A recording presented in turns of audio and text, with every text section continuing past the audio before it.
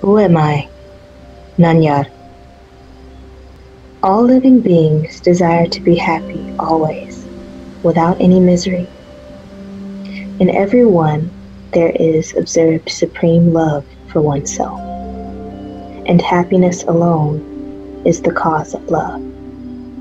In order, therefore, to gain that happiness, which is one's nature, and which is experienced in the state of deep sleep, where there is no mind, one should know oneself.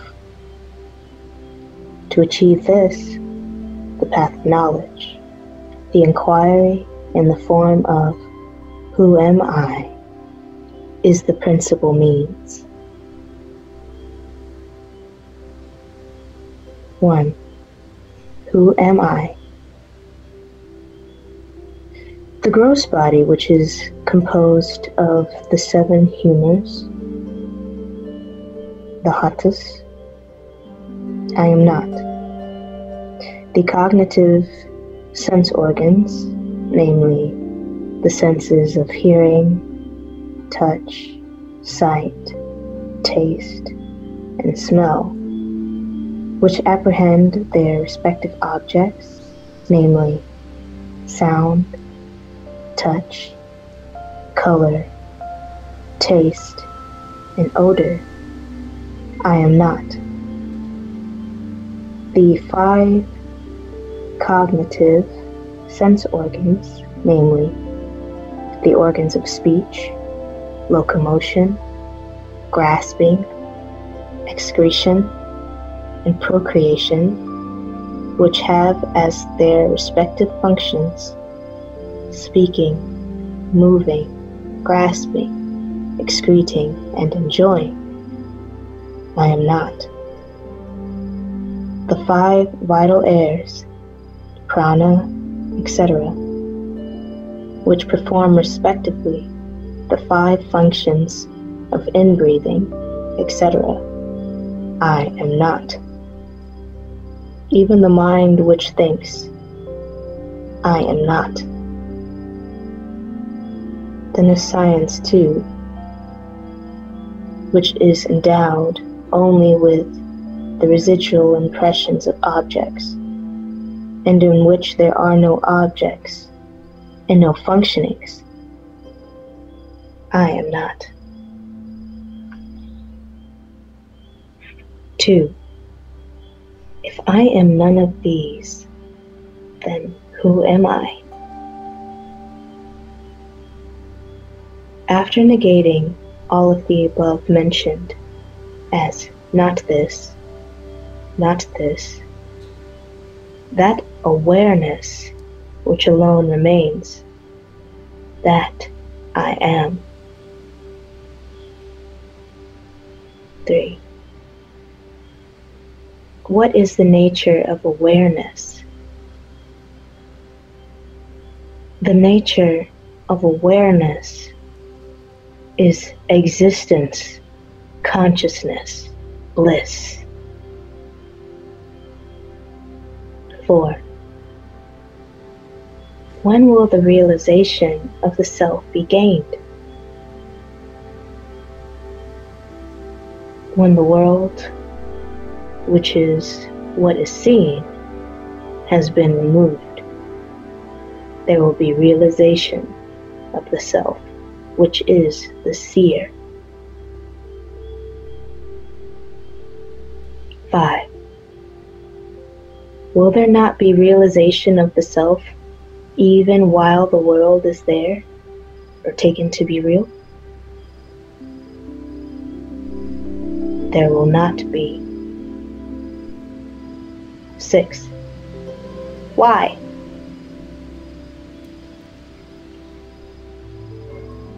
The seer and the object seen are like the rope and the snake.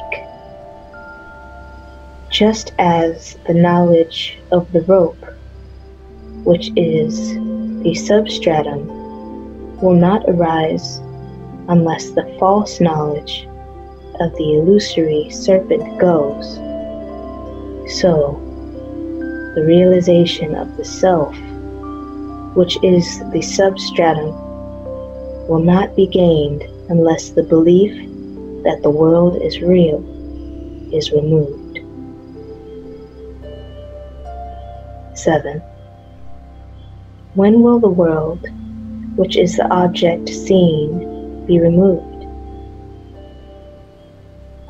When the mind, which is the cause of all cognition and of all actions, becomes quiescent, the world will disappear. 8. What is the nature of mind? What is called mind is a wondrous power residing in the self. It causes all thoughts to arise.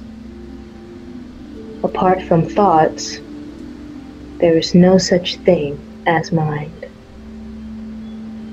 Therefore, thought is the nature of mind. Apart from thoughts, there is no independent entity called the world. In deep sleep, there are no thoughts, and there is no world. In the states of waking and dream, there are thoughts, and there is a world also. Just as the spider emits the thread of the web out of itself and again withdraws it into itself, likewise, the mind projects the world out of itself and again resolves it into itself. When the mind comes out of the self, the world appears. Therefore, when the world appears to be real, the self does not appear. And when the self appears, shines, the world does not appear. When one persistently inquires into the nature of the mind will end leaving the self as its residue. What is referred to as self is the Atman. The mind always exists only in dependence on something gross. It cannot stay alone. It is the mind that is called the subtle body or the soul, Jiva.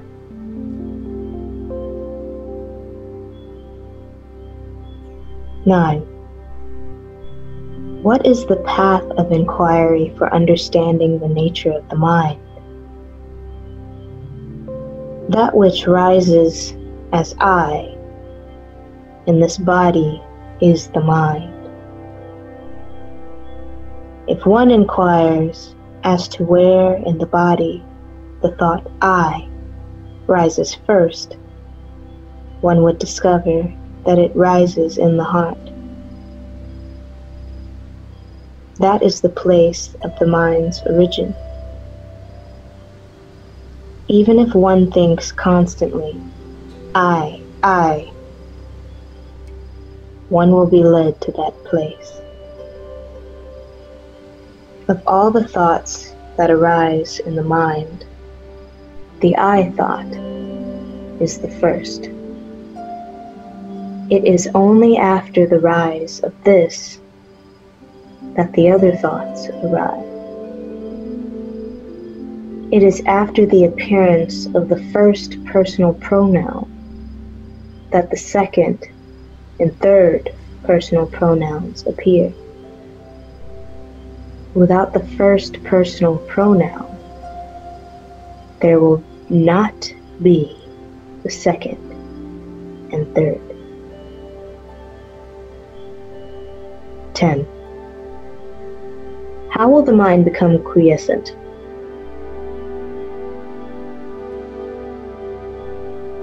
By the inquiry, who am I? The thought, who am I, will destroy all other thoughts. And like the stick used for stirring the burning pyre, it will itself, in the end, get destroyed. Then there will arise self-realization. 11. What is the means for constantly holding on to the thought, who am I? When other thoughts arise, one should not pursue them, but should inquire, to whom do they arise? It does not matter how many thoughts arise.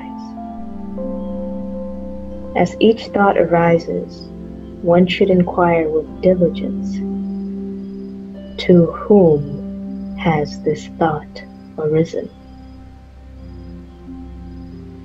The answer that would emerge would be, to me. Thereupon, if one inquires, who am I? The mind will go back to its source, and the thought that arose will become quiescent. With repeated practice in this manner, the mind will develop the skill to stay in its source.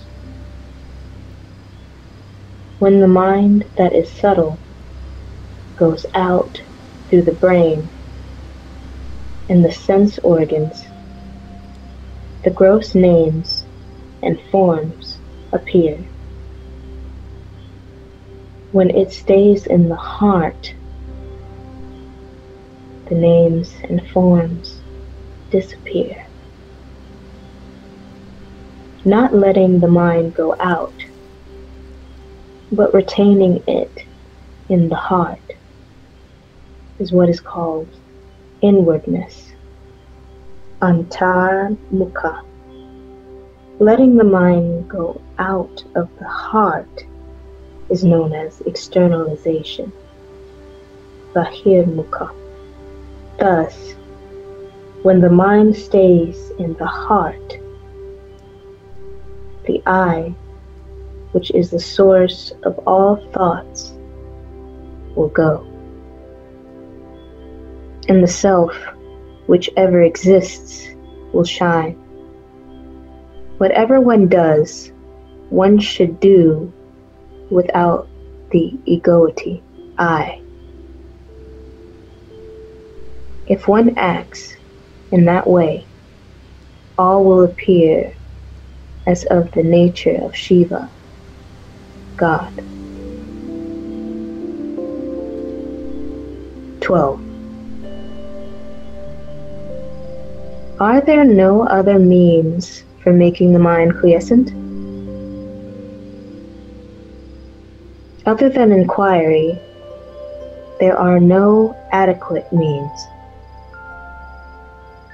If through other means it is sought to control the mind will appear to be controlled, but will again go forth. Through the control of the breath also, the mind will become quiescent, but it will be quiescent only so long as the breath remains controlled. And when the breath resumes, the mind will again start moving and will wander as impelled by residual impressions. The source is the same for both mind and breath. Thought, indeed, is the nature of the mind. The thought, I, is the first thought of the mind, and that is egoity. It is from that whence egoity originates that breath also originates. Therefore, when the mind becomes quiescent, the breath is controlled. And when the breath is controlled, the mind becomes quiescent. But in deep sleep, although the mind becomes quiescent, the breath does not stop. This is because of the will of God, so that the body may be preserved and other people may not be under the impression that it is dead. In the state of waking and in samadhi, when the mind becomes quiescent, the breath is controlled. Breath is the gross form of mind. Till the time of death, the mind keeps breath in the body. And when the body dies, the mind takes the breath along with it. Therefore, the exercise of breath control is only an aid for rendering the mind quiescent. Manonigraha. It will not destroy the mind. Manonasa. Like the practice of breath control, meditations on the form of God, repetition of mantras, restriction of food, etc., are but aids for rendering the mind quiescent. Through meditation on the forms of God, and through repetition of mantras, the mind becomes one-pointed. The mind will always be wandering, just as when a chain is given to an elephant to hold in its trunk, it will go along grasping the chain and nothing else. So also, when the mind is occupied with a name or form, it will grasp that alone. When the mind expands in the form of countless thoughts, each thought becomes weak. But as thoughts get resolved, the mind becomes one-pointed and strong. For such a mind, self-inquiry will become easy. Of all the restrictive rules, that relating to the taking of sattvic food in moderate quantities is the best. By observing this rule, the sattvic quality of the mind will increase, and that will be helpful to self-inquiry. 13. The residual impressions or thoughts of objects appear unending, like the waves of an ocean. When will all of them get destroyed? As the meditation on the self rises higher and higher, the thoughts will get destroyed. 14. Is it possible for the residual impressions of objects that come from beginningless time, as it were, to be resolved, and for one to remain as the pure self? Without yielding to the doubt, is it possible or not, one should persistently hold on to the meditation on the self. Even if one be a great sinner, one should not worry and weep. Oh, I am a sinner. How can I be saved? One should completely renounce the thought, I am a sinner, and concentrate keenly on meditation on the self. Then, one would surely succeed. There are not two minds, one good and the other evil, The mind is only one. It is the residual impressions that are two kinds, auspicious and inauspicious. When the mind is under the influence of auspicious impressions, it is called good. And when it is under the influence of inauspicious impressions, it is regarded as evil. The mind should not be allowed to wander towards worldly objects and what concerns other people. However bad other people may be, one should bear no hatred for them. Both desire and hatred should be eschewed. All that one gives to others, one gives to oneself. If this truth is understood, who will not give to others? When oneself arises, all arises. When oneself becomes quiescent, all becomes quiescent. To the extent we behave with humility, to that extent there will result good. If the mind is rendered quiescent, one may live anywhere.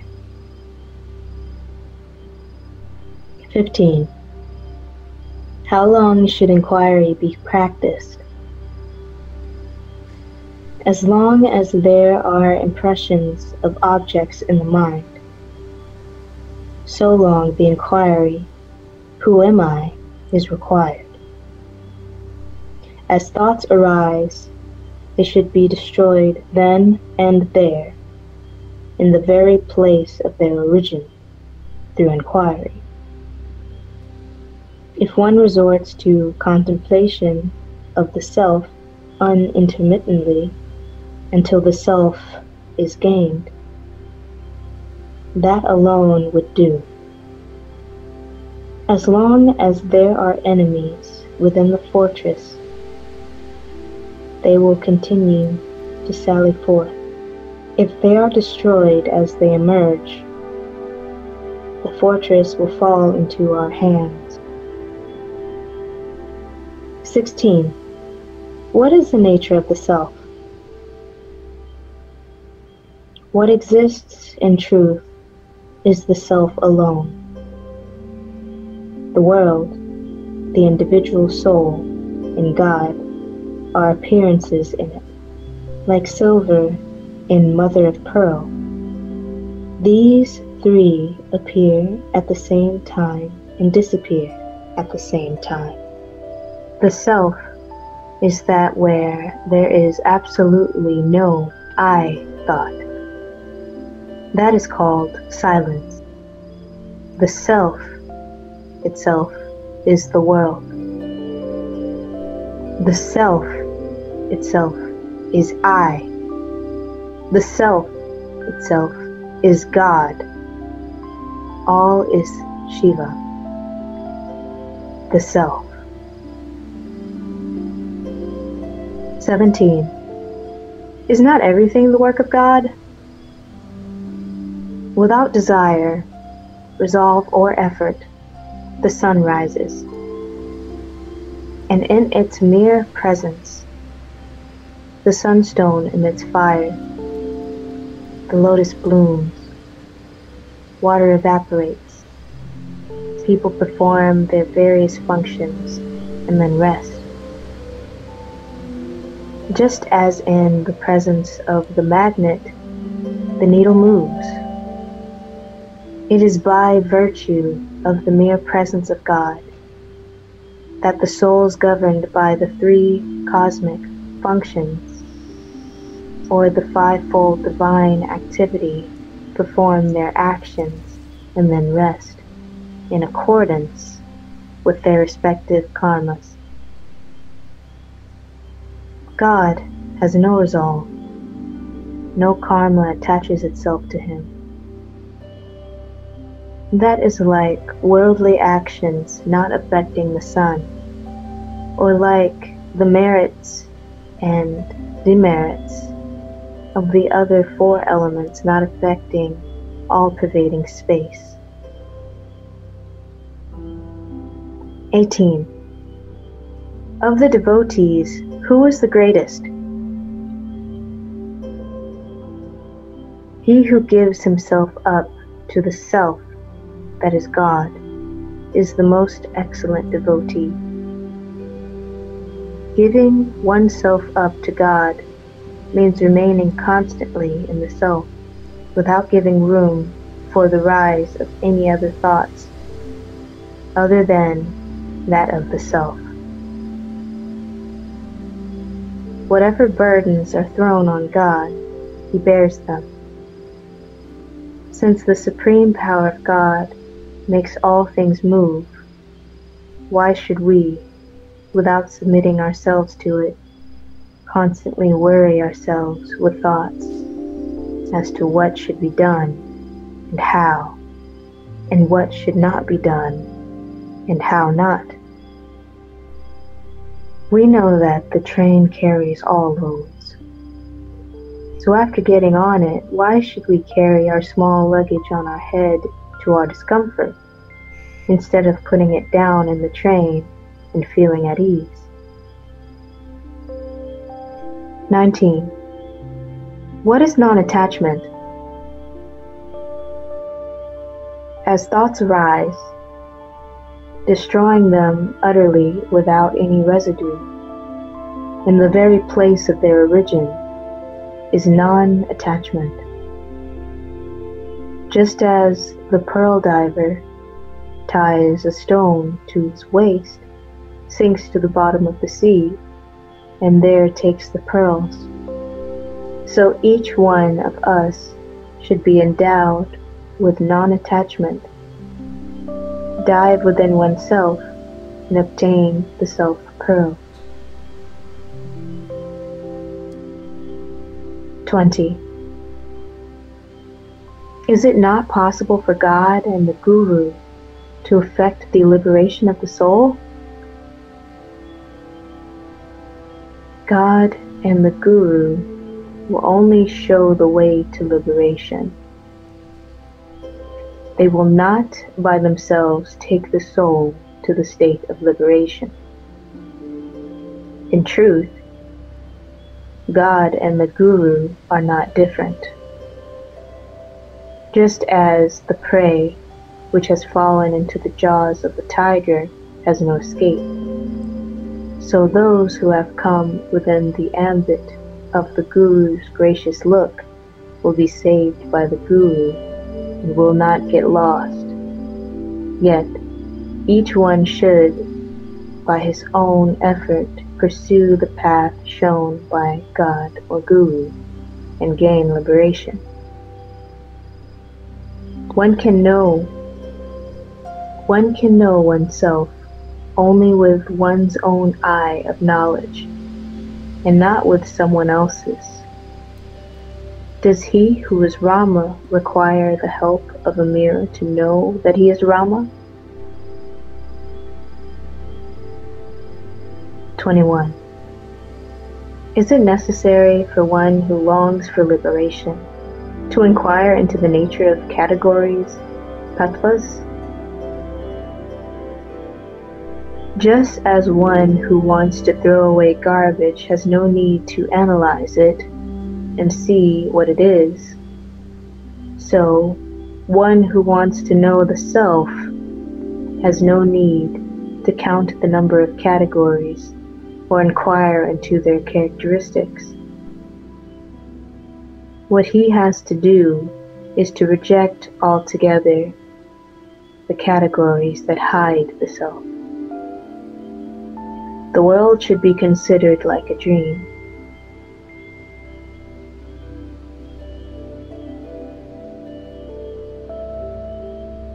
(22) Is there no difference between waking and dream? Waking is long and dream is short. Other than this, there is no difference. Just as waking happenings seem real while awake, so do those in a dream while dreaming. In dream, the mind takes on another body. In both waking and dream states, thoughts, names, and forms occur simultaneously. 23. Is it any use reading books for those who long for liberation? All the texts say that in order to gain liberation, one should render the mind quiescent. Therefore, conclusive teaching is that the mind should be rendered quiescent. Once this has been understood, there is no need for endless reading. In order to quiet the mind, one has only to inquire within oneself what one's self is. How could this search be done in books? One should know oneself with one's own eye of wisdom. The self is within the 5 sheets, but books are outside them. Since the self has to be inquired into by discarding the 5 sheets, it is futile to search for it in books. There will come a time when one will have to forget all that one has learned. 24. What is happiness? Happiness is the very nature of the self. Happiness and the self are not different. There is no happiness in any object of the world. We imagine, through our ignorance, that we derive happiness from objects. When the mind goes out, it experiences misery. In truth, when its desires are fulfilled, it returns to its own place and enjoys the happiness that is the self. Similarly, in the states of sleep, samadhi, and fainting, and when the object desired is obtained or the object disliked is removed, the mind becomes inward turned and enjoys pure self-happiness. Thus, the mind moves without rest, alternately going out of the self and returning to it. Under the tree, the shade is pleasant. Out in the open, the heat is scorching. A person who has been going about in the sun feels cool when he reaches the shade. Someone who keeps on going from the shade into the sun and then back into the shade is a fool. A wise man stays permanently in the shade. Similarly, the mind of the one who knows the truth does not leave Brahman. The mind of the ignorant, on the contrary, resolves in the world, feeling miserable, and for a little time returns to Brahman to experience happiness. In fact, what is called the world is only thought. When the world disappears, i.e., when there is no thought, the mind experiences happiness. And when the world appears, it goes through misery. 25. What is wisdom, insight, jnana, drishti? Remaining quiet is what is called wisdom, insight. To remain quiet is to resolve the mind in the self.